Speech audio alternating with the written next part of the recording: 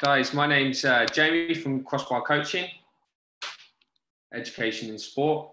Just going to talk to you about our Future Skills Programme 21-22, based at Lilleshall National Sports Centre. We started our post-16 programmes back in 2016 with a BTEC level 3. We've since developed and advanced that, and we have now come up with our bespoke program called the Future Skills Program. So we'll get straight into it.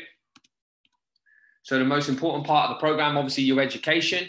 So listed are the qualifications that you can achieve on program with us at Crossbar. So we have our First for Sport Level 2 certificate in physical education in school sport, which can be advanced onto a Level 3.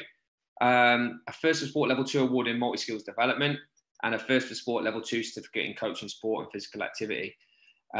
Also, functional skills should they be needed. So all three of the qualifications are achievable within the first 12 months. So it can be a one-year program.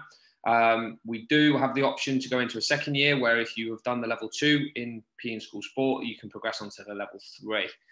This is all ran, you'll see in the corner, through our training provider, Creative Sport and Leisure.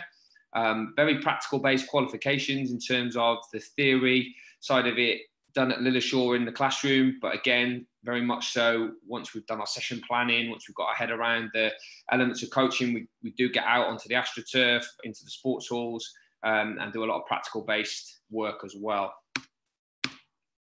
Here's some images of some of the students from last year, who some of which have come on to a second year, some of which have progressed on. Some of their practical work down on the AstroTurf, putting into practice what they've been learning in the classroom.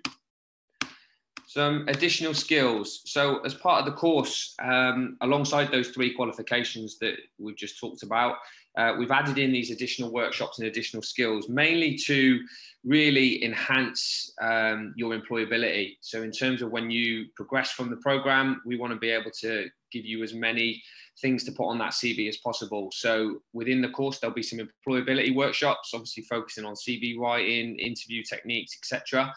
Customer service workshops, again, even though we're focusing on sports coaching, the customer service element is working in our schools. We have to liaise with head teachers, receptionists, parents of the children who we're working with.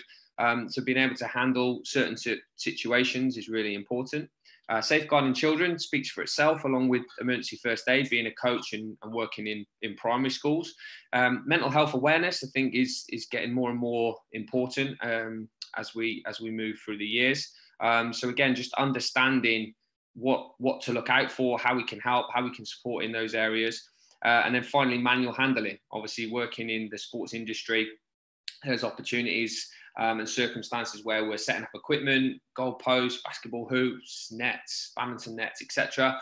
And again, in terms of enhancing that employability, we're talking about standing out from the crowd. So if you're going to be applying for a job at, let's say, a leisure centre, your CV is going to be alongside a load of others, and they might be looking for, well, what has this person got additional to the next person? Now, if you've already got your manual handling, your safeguarding, your emergency first aid, then it's going to save them a bit of time in what they're going to have to train you in. So it might be the difference between you getting the job and the next person.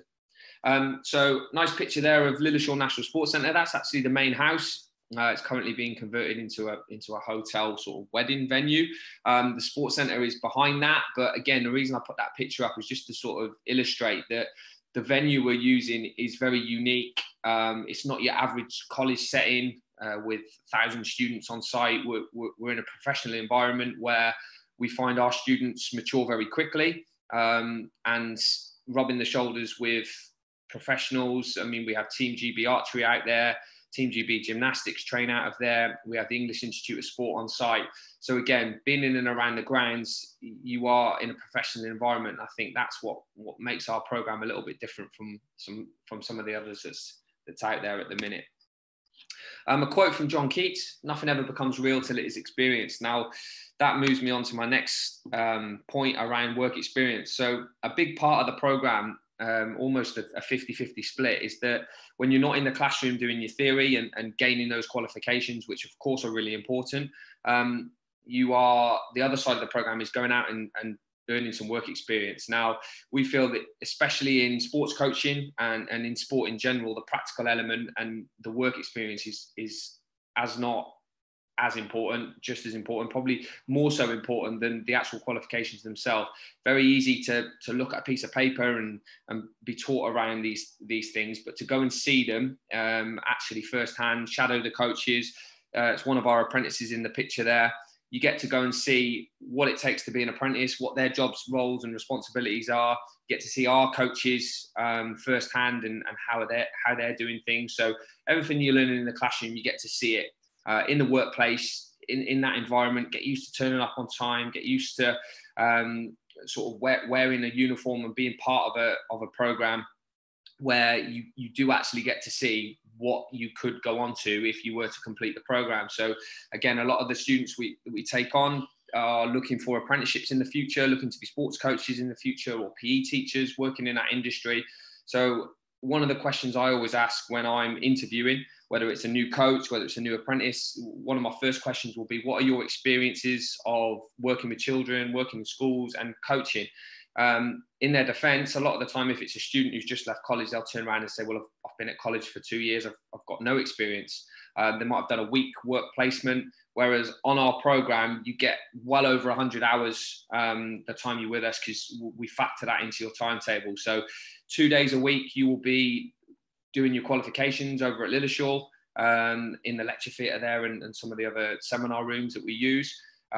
If not doing the practical, out on the AstroTurf, and then another 2 days, even 3 days for some of the guys who are really looking to push on and get those apprenticeships at the end of it, is based in a primary school, like you'll see there, assisting with the sports coaches in our primary schools across Shropshire. There's also opportunities for placements in other sporting sectors. Some of our guys are keen to go into personal training and be physiotherapists. So again, we look to get their work experience in those areas of that sector. Some opportunities for enrichment. I'll just reel through some of those there. You'll notice Love to Stay, where they can go and do some team building. Stuart Stable, which is one of our facilities, 4 acres of land to do some outdoor ed. Again, just to give the guys a bit of a break from the classroom and a break from the working environment. We get to go out, have some fun, do some team building exercises and bond as a group. St George's Park, you'll notice, is on there. Again, that's one to go and raise some aspirations, see what jobs in sport are out there, and again, give an opportunity to sort of understand what is it that I want to do next. Once I've got my qualifications, what area of sport do I want to go into? Athlete development, again, some of the students that come on board are actually keen sportsmen, whether it's rugby, whether it's football, whether it's athletics. The two guys in the picture there, two of our students, were actually 100-meter sprinters. So we built this into their program as well, and alongside their work experience and alongside their qualifications, they actually did some strength and conditioning. We supported with their training, did some injury prevention programs, some sport-specific testing through the English Institute of Sport, and created them some individual programs. So part of their timetable was they actually got some time where they could go into the gym, work on their programs, and again, athlete development is something that we can help with. So future pathways, again, really important is understanding where can this lead. So if I came on and was a part of the Future Skills program, the Crossbar College of Sport, what could that lead on to for me? So the obvious one is sports coaching apprenticeships with us at Crossbar, which is what a lot of the guys are aiming for. Now, you are in a very strong position for that. There's no guarantees. I can't sit here and say that if you come and be a part of the Future Skills program that you'll get an apprenticeship. But what it will do is it will put you in a really strong position. I'll get the feedback from the tutors who you've worked with, the feedback from the schools where you've been working and the coaches. So if you do come on board and you do get the qualifications and you do impress during your work experience, the first place that I'll be looking in terms of recruiting our apprentices for September next year will of course be on the college program. So we've already got a couple of the guys who we've sort of earmarked, and we're hopeful that they can continue to kick on the way they are. Some of the students are looking to go into employment in other areas and other sporting sectors that we've mentioned, i.e. personal training, etc., working in gyms, working in leisure centres. So again, we can help with that, identify which area you want to go down, the necessary route you need to take and the pathways for that. And then some of the students want to do some further education, so continue, get some more qualifications. And even we've had a couple of students who have then gone on to apply for university. So again, we make sure that you get the necessary diploma that's needed through your level 3 qualification to go on and apply for university. So why Crossbar? I suppose there are lots of sports programs out there, which I'm well aware of. Again, the fact that we're out at Lilleshall makes us a little bit unique in terms of we're not your average college setting.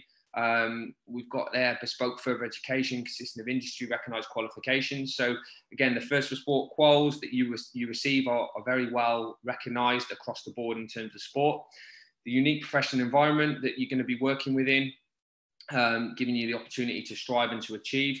Free transport, again, will be a big part of being able to get to and from to the place where you're going to be learning over at Lilleshall. We have our Crossbar minibuses and our 8-seater that's able to pick up at various places across Shrewsbury and Telford and get you over to Lilleshall. And then again, we do have the opportunity to help you with transport for your work experience, where we look to place you at a primary school sort of within where you live. So it's accessible, and we basically leave no excuses where you can't come into this environment and achieve.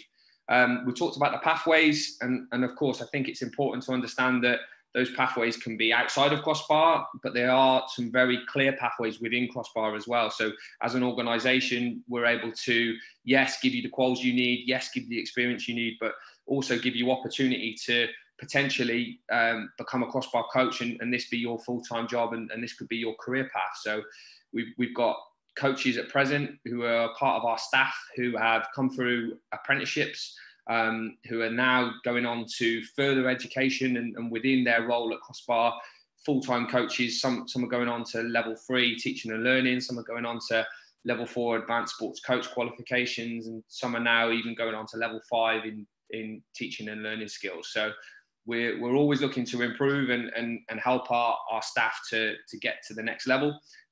So there are those clear pathways, whether it's outside of Crossbar or whether that's within our organisation.